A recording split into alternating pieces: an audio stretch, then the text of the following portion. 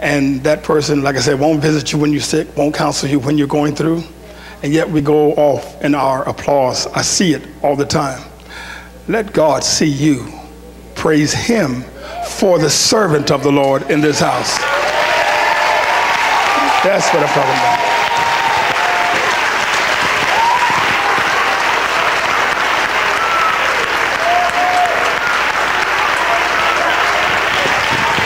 Let God see how you love his vessel, the angel of this house, in your applause.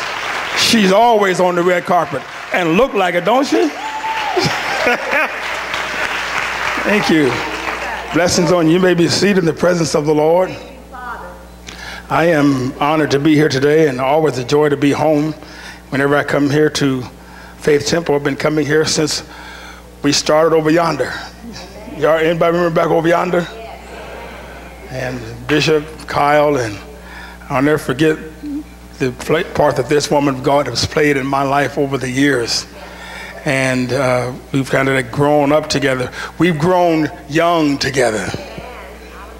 And and I am thankful beyond measure to see what God is doing in this place and in this house. How many of you feel like there's something hidden that's ready to be revealed for you? I mean, think about it for a moment. Something that God is ready to reveal for you. It's now. We're in a right now moment. We're in a right now season. Do you really believe that?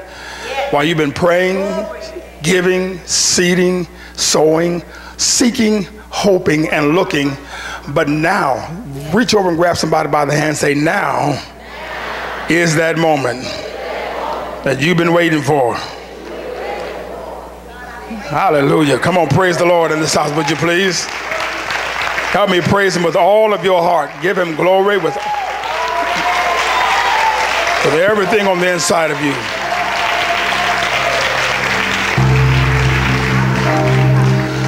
Hallelujah. I have so much to share. I'm just going to slice off of it this morning and wrap it up tonight. I have some very special guests that are coming over from Atlanta.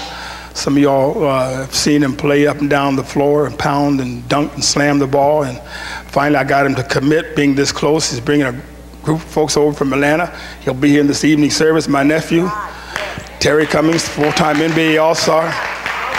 So make sure and tell your young people, any sports enthusiasts. Hold on one minute, wait. I'm in Birmingham, right? Well, hold on, see, y'all don't have no, your team ain't playing today, is it Auburn? Praise God, we're gonna have church today. I heard about y'all on Sundays. I've been pastors be praying, Father, please let them have the game on Saturday. In Birmingham, only in Birmingham do they do that. Because Sundays, y'all have a shutdown. Ooh, I would love to see the Lord send an angel in the middle of halftime. So, yeah, he'll be here tonight. So bring some of your friends and kids and young folks out. Make sure they're all here. Some other guests are coming over with him, and they're going to be here tonight. We're going to be having a Holy Ghost time all day today. The Lord is faithful. Amen. He really, really is. I want to deal with what the Lord has put, I really believe, has put in my heart for this moment, for this time right here at Faith Temple. And if you have your Bibles, let's go. I still like preaching from the Bible. Amen. Yes. I write. I've got books out there. I've got all the kind of stuff. But even books that I have written are all based from the Word of God. Amen. So let's go there and find out something here today before I even give you the subject title. I want you to really focus for just a moment on exactly how God is readying this church and this ministry for its next level of operation. I want you to grab what I just said, the next level of operation. Heretofore, that you have not known, it's pending. You ever call to check on your debit card and find out what's in there? It's already accounted for, but it's pending. It's already been spent, but it's pending. Somebody's already deposited, but it is pending. And what you don't care about is that something is pending. What you care about is how much is left over.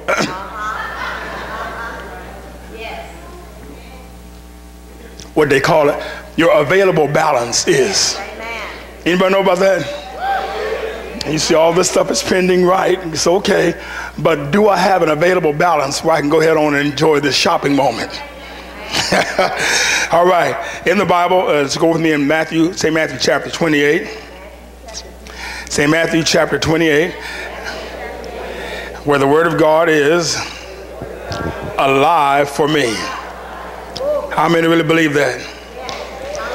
Matter of fact, hold 28, go to Matthew chapter 14. That's where I want to start today. Matthew chapter 14. And I welcome all of those of you who are watching us by live stream and those who follow me across the country and around the world on my Facebook broadcast. We have many watchers who are looking right now from the Caribbean, Trinidad. I want to welcome all of our Trinidad people and St. Martin and Bahamas, and many of the followers who are with me all the way from Thailand who's watching right now. Let's give the national audience and international audience a hand of appreciation. Okay, Matthew chapter 14 and I'm going to start here at verse 22. Straightway, Jesus constrained his disciples to get into a ship and to go before him unto the other side, while he sent the multitudes away. And when he had sent the multitudes away, he went up into the mountains apart to pray. And when evening was come, he was there alone. But the ship was now in the midst of the sea, tossed with waves, for the wind was contrary. And in the fourth watch of the night, Jesus went unto them, walking on the sea. Somebody said, why? Somebody once asked me, why did he have to walk? Well, I say, well, when he got there and looked around, there was no boat, so he had to walk. Anyway, y'all catch that between now and tomorrow, right? A little bit slow this morning, but it's going to be all right between now and 2 o'clock. He came walking on the sea.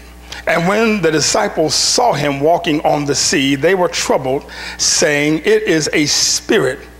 And they cried out for fear. Look at someone next to you and say, be careful what you cry out for.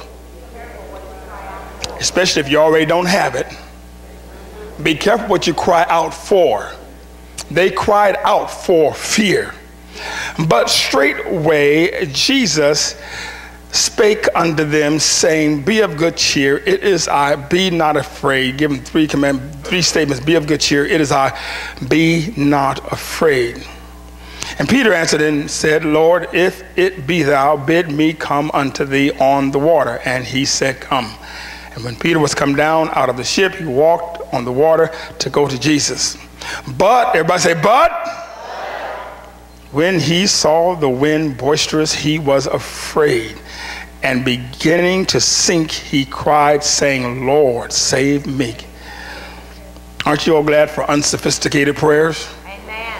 I'm going to say that one more time in this day of sophistication and high technology and face imaging and instant imaging. And aren't you glad for unsophisticated prayer? Yes, amen. You don't have the time to speak French, Dutch, English, Swahili, Yohili, Mahili, whatever the case may be. Sometimes you just need two words, save me. Glory. And immediately Jesus stretched forth his hand and caught him and said unto him, O thou of little faith, wherefore didst thou doubt?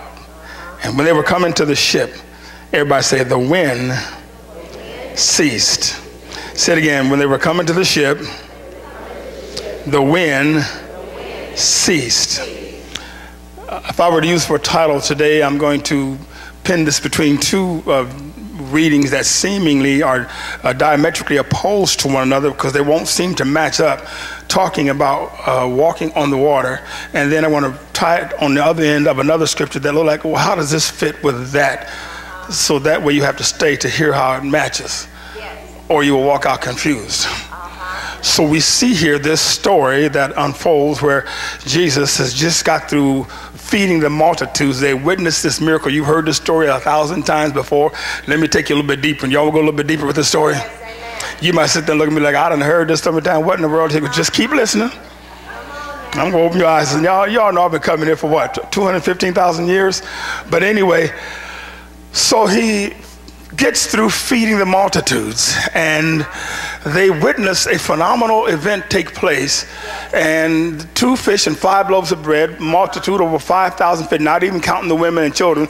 So if you look at that whole number, we're talking about over 15,000 or more fed, if there are 2 women or more to 1 man. And he counted on this part, he counted just the men, 5,000 fed. And yet there's this multitude of food left over, 12 baskets full out of 2 fish and 5 loaves of bread. There's something that I like to think about this story that blows me away, and that is, remember the little boy had the lunch that his mom gave him, right?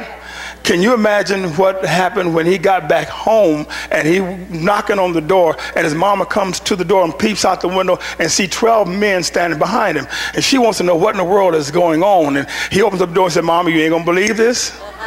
Mama, you ain't, boy, where you been? Mama, you ain't gonna believe this. Boy, where have you been? Who are all these men? Boy, mama, hold it, you ain't gonna, mama, you ain't gonna believe this. Boy, who are all these men? Mama, see, what had happened was, I did what you told me to do, Mama. I went to the store, I got these 2 little fish and 5 loaves of bread, but on my way home, there was this man. Said he needed to borrow my lunch to feed some folk, but when he brought my lunch back, it swelled up.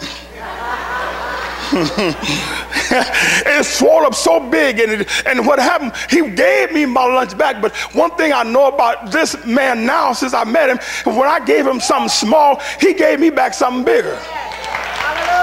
So I don't know how to explain this, Mama, but it was so big. I gave him the 2 little fish and 5 loaves, but it was so big and so stretched out, he told his 12 workers, y'all help him carry home his groceries. 12 baskets full. Yes. And their disciples witnessed this. Yes. And then he says to them, he's sending the multitude away. The Bible says he constrains them to come. Now you remember that word constrain in the Hebrew means to hurl with force. In other words, he shoved them because they were walking, they were kind of pimp walking. Y'all know what a pimp walking is? Yes. You know, the pimp walking is kind of like walking, trying out cool pimp, you know, walking cool. So they weren't moving fast enough. Anybody remember that old school song, You Got to Move? Come on, y'all remember, you remember this? You got to move. When the Lord gets ready, you got to move. But they weren't moving fast enough. And so the Bible says he constrained them. What I want to say to you today here, Faith Temple, and all of those of you who are watching around the world, God's next level of miracles are so intense. They're so simply out of this realm of understanding. He's going to push you into position to see what you're about to see. I need you to get this. So he hurls them with force and commands them to get into the ship, and then he goes up into the mountain and he begins to pray. And the amazing part is the subject title would be moving out to move up in God. I'm moving out to move up in God. So how do you can reconcile this together with what I'm about to have you to read? That is something so seemingly diametrically opposed. So let's run over to Matthew 28. Hold this. Matthew 28 and verse 1. Matthew 28 and verse 1. I already gave you that before. I want to read that now. And let's see how we can pull this together. 28 and verse 1. In the end of the Sabbath, as it began to dawn toward the first day of the week, came Mary Magdalene and the other Mary to see the sepulchre. And behold, there was a great earthquake. Everybody say earthquake. For the angel of the Lord descended from heaven and came and rolled back a stone from the door and sat upon it. His countenance was like lightning and his raiment white as snow. And for fear of him, the keepers did shake and became as dead men.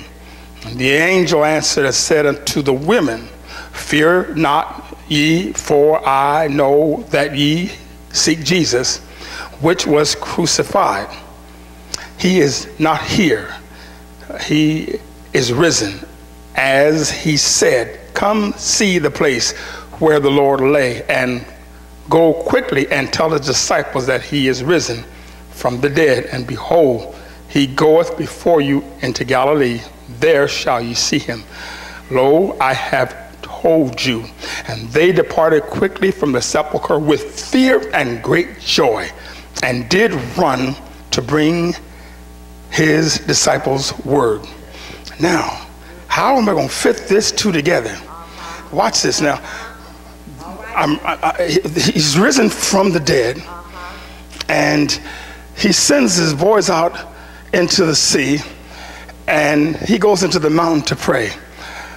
What I want you to focus in upon is the moment of your life that God gets ready to usher you into a new realm of miracle expectation.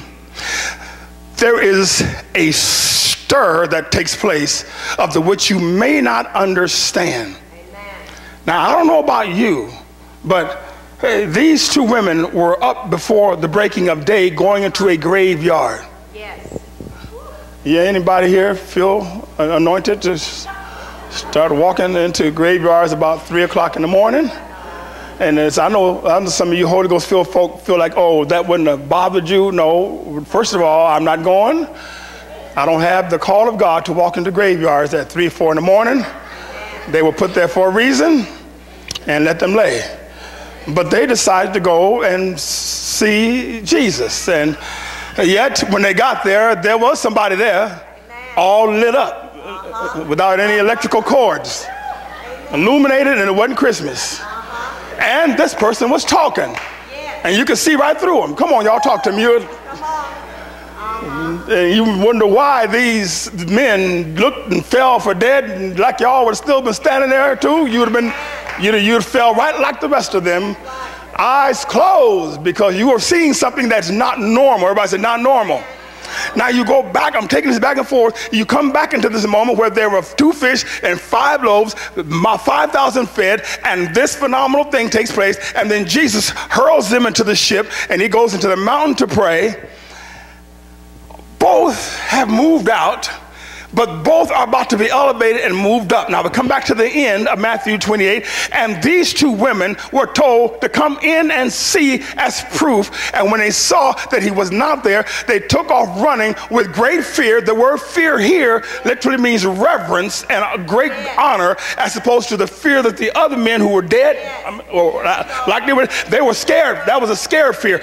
But the fear that these women had was a reverential fear. That means I'm not going to let nothing stop me from telling you that Jesus has risen from the dead. There was such a fear, such a reverence. It was such a, oh my God, I've got to tell somebody what I have seen. Oh my God, he has risen like he has said. I'm going to run. I've got great joy and great fear. And then yet those 12 who were about to see something equally phenomenal. Are y'all walking with me? Watch how this works together. They're put into a situation that they are unseemingly prepared for. Now, this is pre-death Christ, and we're seeing the two women after the resurrection of Christ. Where they both match up at is they're about to see a phenomenal event take place in this individual who is apparent and transparent. Yes. Y'all, are you hearing what I'm saying? Yes. He's apparent and able to show them something great during the multitude, but he's transparent as he gets up out of the grave. Yes. And you think about this, what happened? The Bible says there was a great earthquake. Everybody say a great earthquake. Now the angel of the Lord has saw the two women coming, and they were contemplating, how are we going to get in there, knowing that there is a stone in front of this grave. I need you to understand right about here, God sees the stone that's been in front of your opportunity. Amen. Come on now. I'm on it. All right. Yes. God can not only see the stone, he's already got a preparation made. He not only sees the stone, he sees the intimidators that's been hanging around telling you, if you come anywhere near this change, if you come anywhere near this different opportunity, I'm going to cut you down. Those were the soldiers. God says, I've got a two-way miracle for you. I'm not only going to give an earthquake to shake away your intimidators, I'm going to give an earthquake to open up this door. Now, I'm not unlike Lazarus, who stone had to be rolled away for him to get out. This stone had to be rolled away for them to get in. Oh, y'all need to catch this between now and tomorrow. He told them, roll the stone away, because I'm going to let this man come out and you're going to witness something. But on Jesus' behalf, Jesus was already out. I'm walking right on through here because I can do what I need to do. I'm walking through here. Oh, I need to open up so you can see what I did. Are you hearing me? He's saying the next level that I show you, I am going to show you what you have heretofore not seen and not ever even comprehended. When you decide to make up in your mind, I'm going to move out in God, He is going to move you up in a place such as you've never known before in your life. Is there anybody here ready to go for the next realm or the next level, from watching 2 fish and 5 loaves feed 5,000 to getting ready to be put in a place to see Him get ready to do something on a watery substance? And at the same time, are you ready to feel the impact and the glory of God, who will literally come through a thing and move it so you can get in it?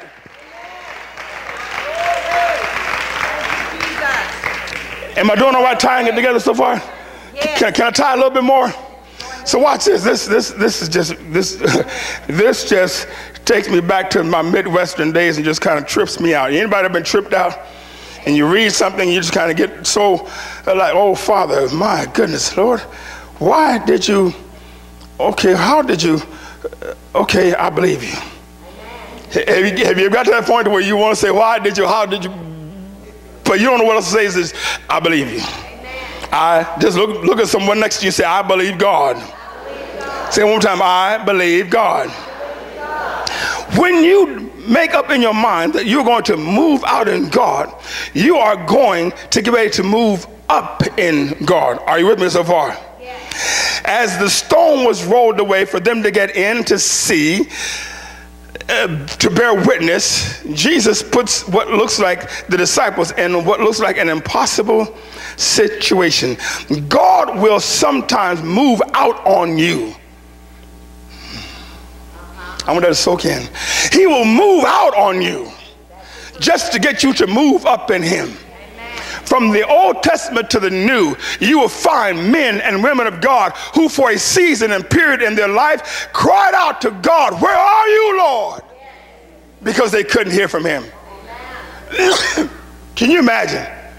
In Job chapter 1, being called by God Almighty to the devil, that you are perfect and upright, you fear me, and you excuse or you hate evil with a passion. That's God's testimony of Job to the devil. And then the next day, everything that could go wrong, everything that could be unleashed from hell, comes invading into your house. Everything that the devil has comes out of hell and to bring it into your house, and he brings it in successions. One after another after another. If you ever read that story and see the announcers knocking on the door, the Bible says before one could complete his statement of pain, another one jumps and says, oh, but wait a minute, I was out there with all those who were tending the sheep, and someone came up and they took all the sheep and they killed them, and I'm the only one. Wait, I got to tell you something. I was over by your son's house and the storm came up and killed. Wait, I got something else to tell you. Everything that you had, all your money is gone, all your children are dead. You got to have 6 funerals in one day. Imagine this. And then you go through a period of time. If you were to equate a chapter as a year, from chapter 1 to chapter 38, because that's how long it took for God to come back to speak to Job. If you equate a chapter as a year, let's just say each chapter is 1 year. That was 38 years in which he could not hear from God. Now, how many of us will still be coming to church? Paying our tithe and giving offering. And no matter what prophecy has been said, no matter how many hands have laid on you and had enough oil to pour it on you to you run your own car. And you still haven't got no answer yet. 38 years. All your friends that come by and they done speculated on you and speculated, and they've been getting to wonder, how come you ain't got no breakthrough yet? How come you have not made it through yet? I'm here to tell you that just when you got to make up in your mind that I'm going to move out. Maybe I feel like God has moved out on me. Maybe I feel like God left me. Sometimes God will move out on you just to get you to move up in Him.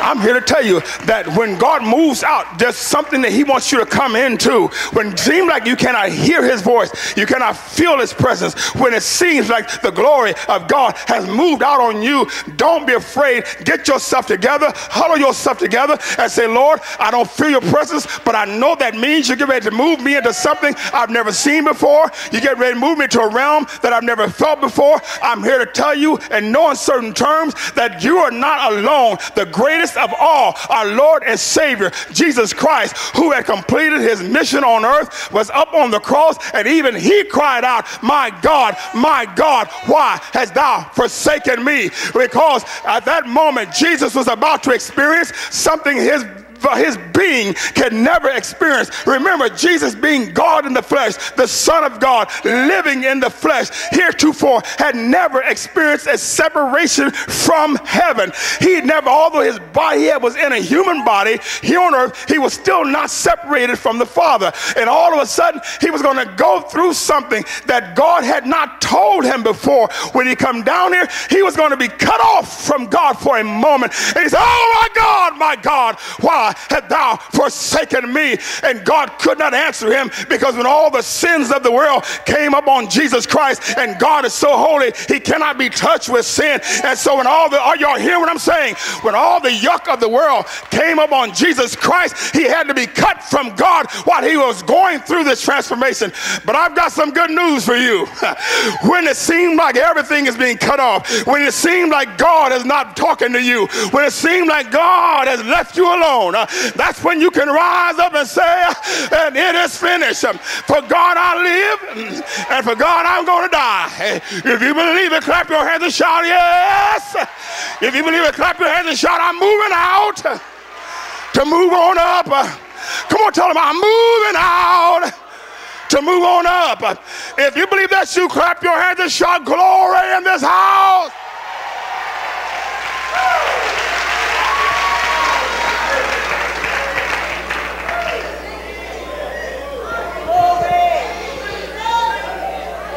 Can I talk a little bit more? This is amazing. So he gets over there and he starts walking on the water. All the disciples are in the ship, and they've already been beaten and battered. Because if you know remember the story, he said, and the wind was contrary. Let me tell you about that word contrary. That's a unique use of the word right there. If a thing is contrary, it literally means it has had a command that it now has decided to disobey. You need to catch what I just said. If a thing is contrary, that means it has already had a command, but it decided I'm going to disobey the command. How else can you be contrary if you have not already had a command? Are you hearing what I'm saying? So, just like my dad used to tell me, you know, so you gonna just be headlong. Y'all in the deep south, y'all ought to recognize these words. Headlong. Y'all know about headlong. That means hard-headed. See that? Thank you. Hard-headed. My dad from Vicksburg, Mississippi, and mom from Jackson, Mississippi. So these were, hey boy, you gonna be headlong anyhow, huh, son? I understood what he meant. So you're going to just disobey what I've already told you? So the wind was being contrary. And Jesus knew it was being contrary. There were conversations happening between Christ and nature that no one ever really knew about until he was ready to show them exactly what was going on. He had already said to the wind, I'm sending my boys out here, and don't you bother them. Because the devil saw it. He said, oh, they're away from Jesus. I'm going to scare them. I'm going to scare the devil out. Okay, well, maybe the devil wasn't in there. Okay, I'm going to scare them so that I'm just going to scare them. So the wind starts being contrary. And Jesus starts walking. Now, as if it wasn't bad enough, you're being shaken, you're battered, and you're beaten, and you're being tossed, and you're being waterlogged, and water's coming into the ship, and now one of y'all know what narrow is? Okay, now one of y'all know how to swim. You haven't been to the YMCA. You don't know nothing about swimming. And you're being tossed to and fro in the boat, and all of a sudden, as if that wasn't bad enough, you've been beaten and tossed and rocked all night long. It's horrible. You're scared, and all of a sudden, with what little energy you have left, you open your eyes and somebody up here walking on the water.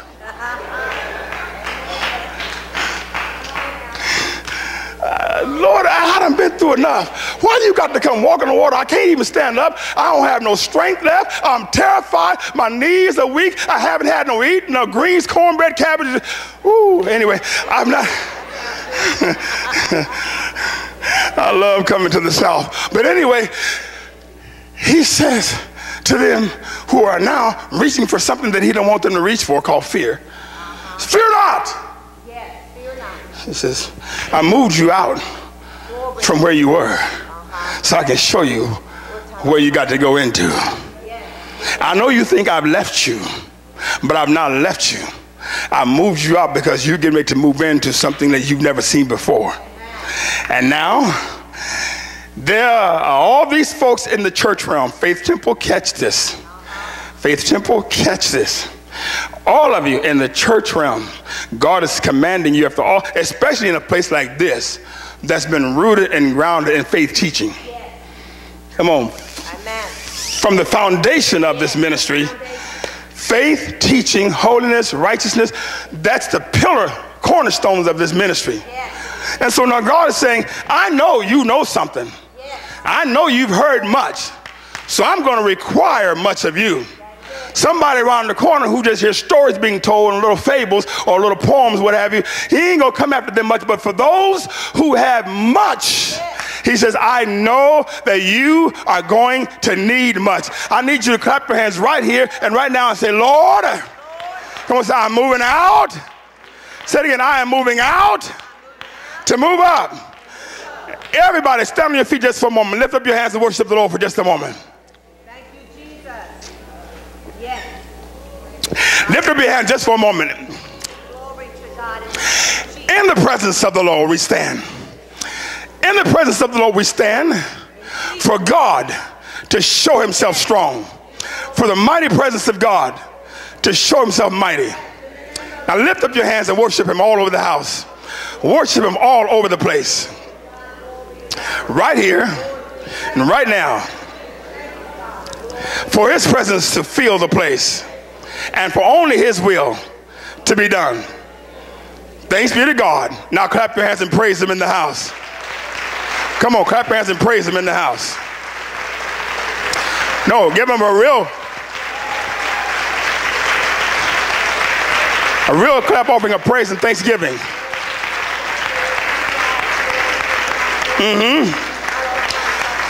Lift up your hands and worship him in the place. For there is no God like unto our God, who come to show himself strong. Even here and even now, there is no God that compare unto us. For he is righteous and he is just to show himself mighty. Now, come on, lift up your voices, everybody. Lift your voice and call on the name of the Lord. For you are God, and you are God alone. And you are my God, you are our God, and you are holy, and you are righteous, and you are just. Call him and give him glory, and give him praise in this house, in this place. In this place. Give him praise in this place. Give him praise in this place. Look at me, brother. Look at me. Give me your hands. Give me your hands. Stand up with me. Right now. Help him to his feet. Yeah, I understand. Help him. In the name of the Lord, right here. Now, come on, clap your hands and praise him in this place. It's going to be all right. Now, look at me. Look at me. Give me a hug. It's going to be all right in the name of Jesus. The glory of God show himself strong upon you. I'm moving out. Give me a big hug. There we go. There we go. Come on, squeeze. It's too tight. I can't breathe. Come on, somebody. Help me praise him. Come on, help me praise him. Come on, help me praise him. Walk him out. Let him get a little air real quick. Come on, help me praise him, somebody. Hallelujah. Yes. Shout glory in the house. Come on, shout glory in the house. Let me hear you shout glory in this house.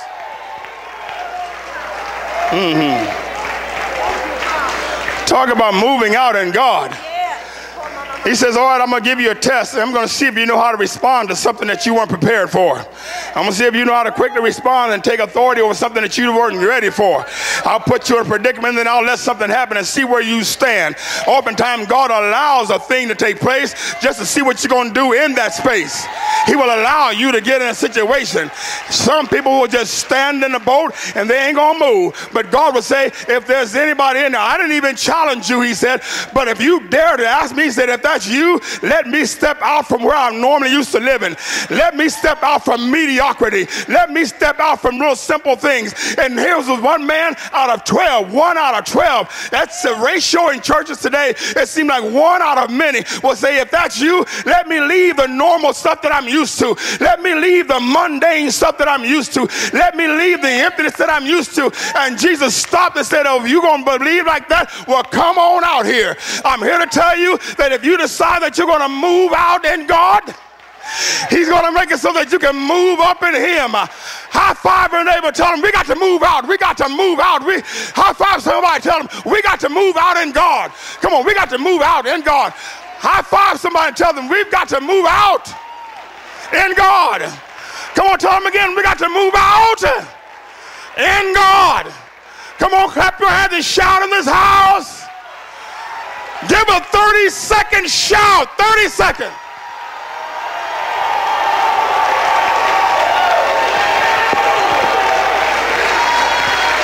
Come on, you got 20 more seconds.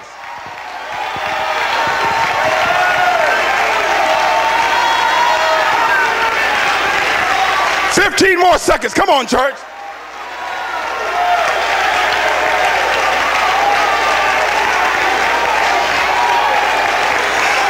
You got to make up in your mind that you're going to leave no stone unturned.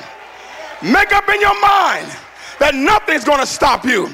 Make up in your mind that nothing's going to make you afraid. Make up in your mind, I've been used to mediocrity. I've been used to smallness, but I'm taking my foot and get out of this situation. I'm getting out of small thinking. I'm getting out of little thinking.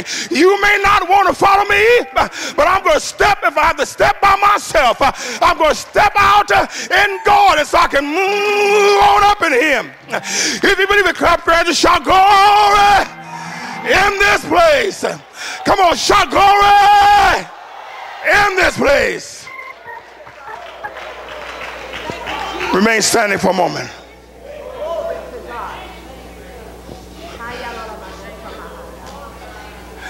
Even on a moment's notice,